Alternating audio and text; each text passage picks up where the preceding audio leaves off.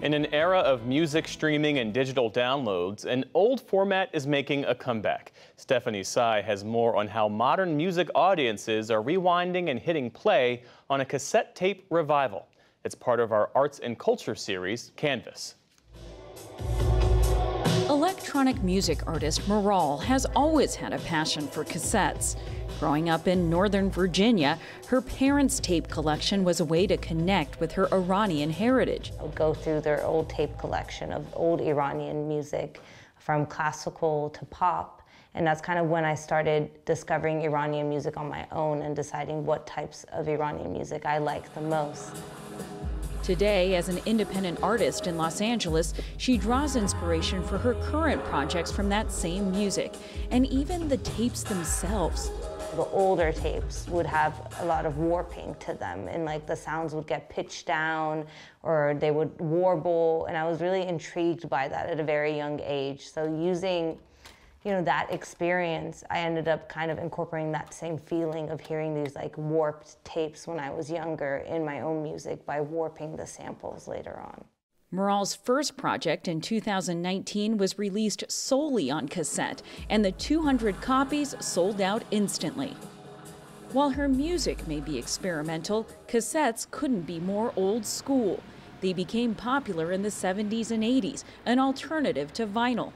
Compact discs had overtaken both formats by the early 90s, but the emergence of digitized music and streaming services has eclipsed them all. Yet cassette tapes are having a moment. According to Luminate, an entertainment industry data collector, U.S. tape sales increased by more than 440% between 2015 and 2022. In the past few years, mainstream artists like Harry Styles, Billie Eilish, and Taylor Swift have all capitalized on the fad. It's a resurgence similar to that of vinyl records, albeit on a much smaller scale. There's only a handful of cassette manufacturers left in the U.S. One of them is Nick Kashishian, who still has the original equipment he used when cassette tapes were in their heyday. I retired in 2018, and a month later I keep getting phone calls from everybody that they want cassettes, and I know there's nobody around here that makes cassettes. And I kept all my equipment. I said, you know what, let me just do that. He manufactures as many as 15,000 cassettes a month, a far cry from the nearly 60,000 his business produced weekly during peak popularity. So worth coming out of retirement for? Oh, definitely, definitely. I'm not a guy that can sit home and watch TV 24/7. Plus, he prefers the sound of music on cassette. I love more slow, soft music, romantic music, those kind of things. And my favorite artist is Lionel Richie. I have all my recordings on cassettes. In my car, I have the cassette player. In my house, I have 10 cassette players.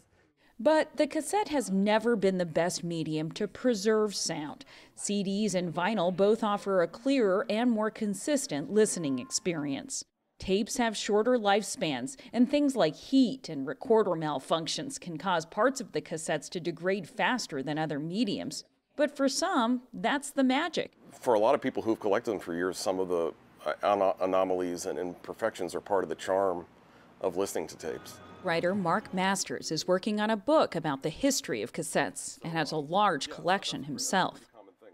People want old stuff on cassette as much as they want new stuff. They really helped birth total genres. I mean, hip-hop probably wouldn't exist the way we know it if it weren't for cassette tapes.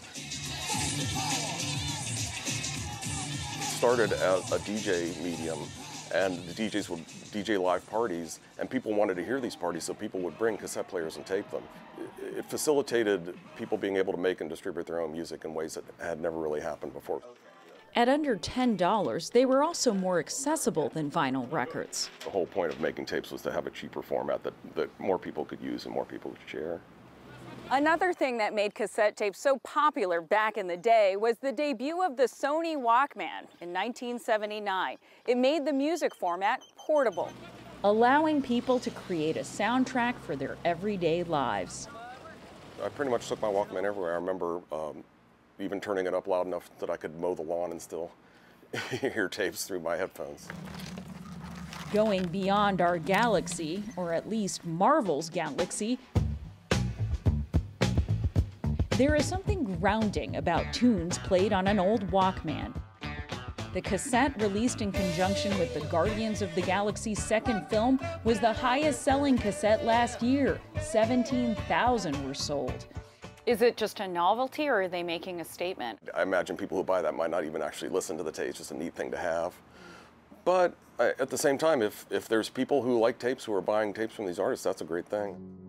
For indie artists like Moral, tapes are more than a throwback. They're blowback to a streaming industry that has left them high and dry.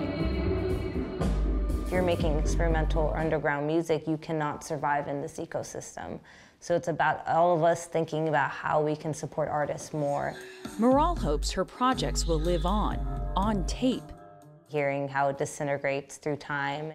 And perhaps reaches through time, the way it did for her. For the PBS NewsHour, I'm Stephanie Sy. How cool is that? You remember the first tape you bought? Not anymore, no. Everyone's going to be thinking about it now. Right.